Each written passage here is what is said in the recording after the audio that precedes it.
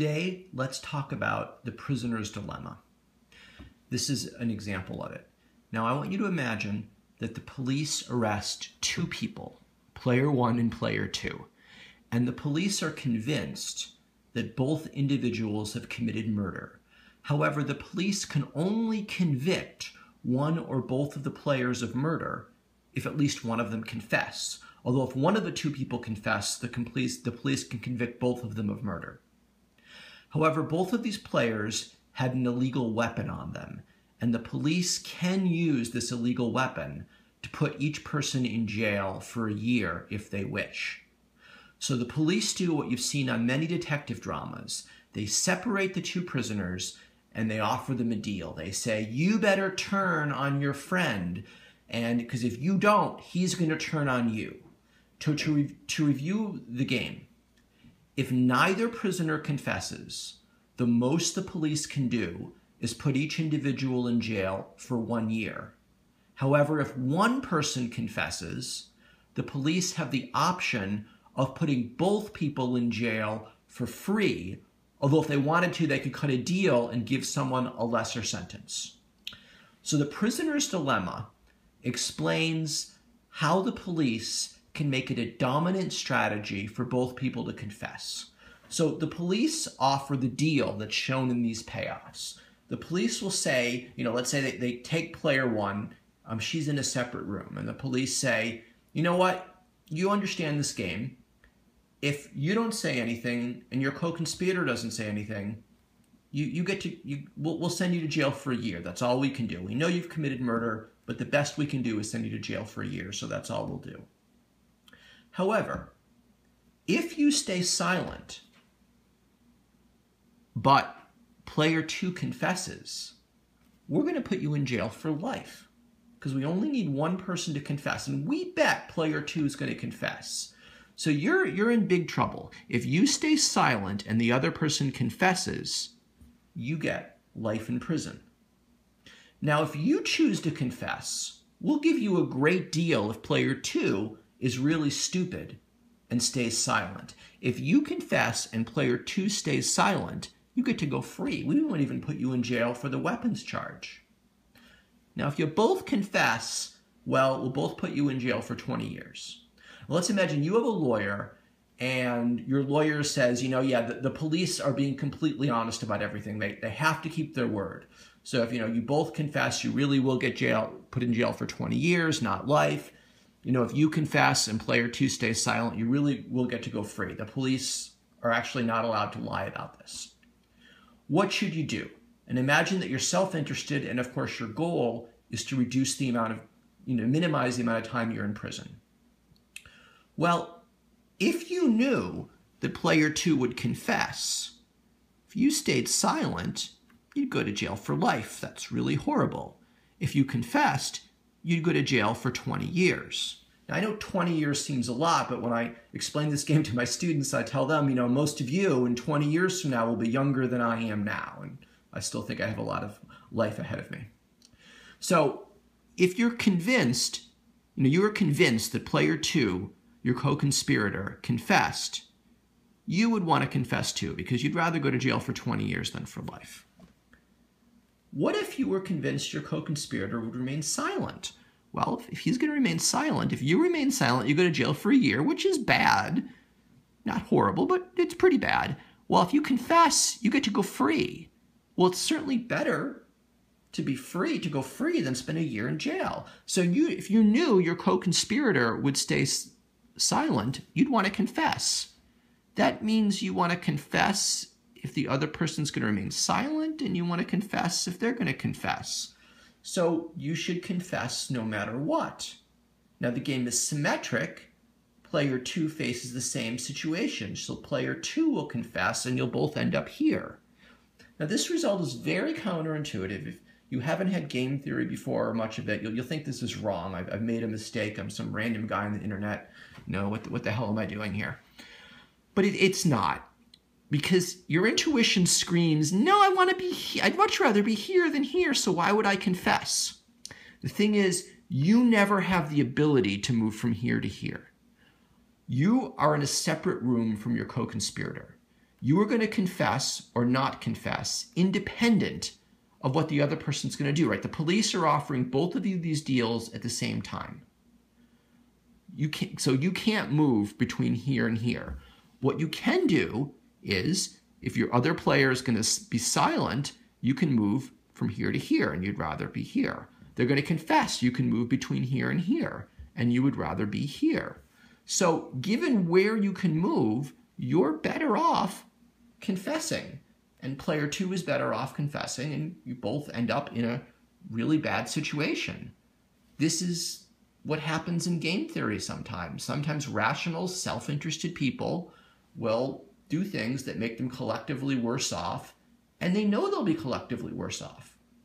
Let me tell you a story. It's not related to this payoff, but this is how I sometimes talk about Prisoner's Dilemma. It's a weird story involving demons, but nevertheless. Let's imagine, it's several thousand years ago, and your city is about to go to war with another city. And, the winner of the city, it's going to be great for you. You'll get to take all their stuff, enslave their population. The losers, man, they're going to lose everything. They'll be slaves. They'll be killed. So really winning this battle is extraordinarily important for your city. And it looks like about an equal chance of winning or losing. Suddenly, demon appears. And the demon says, you know what? Right now, if you sacrifice 100 healthy, loved children from your city, I will give all of your warriors +7 killing power. And I will subtract 7 from the killing power of the warriors of the enemy. +7 killing power, let's say that's pretty good. So you're thinking, well, losing 100 kids, that would be horrible and heartbreaking. But if it would significantly increase the chance of us winning, it's worth it. Because if we lose the battle, all the children will be slaves. Then the demon says, oh, one more thing, because I'm totally honest. At this exact moment, I'm offering the same deal to your enemy. What do? Do you accept? Well, if you both accept the deal, right? Remember, the deal gives you +7 killing power and takes away 7 killing power from the enemy. You both accept it cancels out, and all you've done is you've each sacrificed 100 healthy, loved children. But you kind of have to, don't you? Because the other side did make the deal and you didn't. You have a really good chance of losing.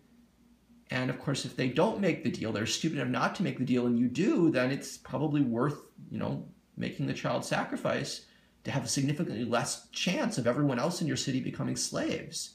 So both sides probably accept the deal, and that means 200 kids are killed for no net benefit. This is the logic of the prisoner's dilemma. The demon can be completely honest about it. I should say for the record, since this is the internet, I'm of course completely opposed to child sacrifice, and I don't believe in demons. So if never ever kill anyone because of a demon, because they don't exist. And if you think they do, you have problems. But all right, let's go to another game. Now, this game, I've just put in numbers, and I've done Prisoner's Dilemma with you can be either nice or being mean. Being nice is the equivalent of being silent. So let's look at this game. Being mean is a dominant strategy, right? I've made the game symmetric, so let's just go through for player 1. If player 2 is nice, player 1 is better off being mean than nice. And if player 2 is mean, player 1 is better off mean than being nice. So mean is a dominant strategy for player 1. It's also, you can verify it's a dominant strategy for player 2. So both people have a dominant strategy of being mean. Well, they'll be mean, and they'll each get a payoff of 3. But boy, that's a bad result, because if they were both nice, they could both get a payoff of 7. So do you think maybe could they come to some kind of deal where they both agree just to be nice? Well, yeah, if they trust each other, they can. And if they have some way of verifying they're enforcing their agreement, they can. But otherwise, no. The way these kind of games are played is, I write down my choice at the exact same time you write down your choice. We do it in secret and we reveal. And I absolutely would like to come to, like to talk to you and convince you to play nice. But if I've convinced you to play nice, I'm still gonna want to be mean. You'll get the worst possible outcome. So to have a prisoner's dilemma, What you need is, you need the mean outcome to be a dominant strategy. And it has to be for both players. I just wrote it for player one. You need the best payoff for a player to be when they're mean and the other person's nice. You take advantage of the other person. The worst outcome to be when you're nice and they're mean. You get taken advantage of. And you need it, everyone nice, you do better than if everyone's mean. But still, because of the dominance, everyone being mean, that's where you'll end up. You'll be stuck in the prisoner's dilemma. At least if you can't change the game, right? When if I give you this game, you're stuck with it. In real life, you try to come up with some way of altering it. Hey, let's have a court. Let's rely on some third party to enforce this. Let's develop a relationship so we know we can trust each other. But again, if you're just stuck with this game and you're both people that are rational and self-interested, they end up here. Not a good outcome. They're stuck in the prisoner's dilemma. Okay, the final game, I've made this even farther from the exact prisoner's dilemma. In this game, from nice, mean, and silent talk. In this game, this is a prisoner's dilemma. First, we can see that B, which is the equivalent of mean, is dominant, right? Because if X is played, you'd rather play B than A, and if Y is played, you'd rather play B than A. So B is a dominant strategy. Y is also a dominant strategy because if A is played, you'd rather be Y than X, and if B is played, you'd rather be Y than X. So B and Y, which are the equivalent of mean or the equivalent of confess, they're the dominant strategies. So the parties will end up here, which of course is worse for both of them than if they both did their nice AX thing.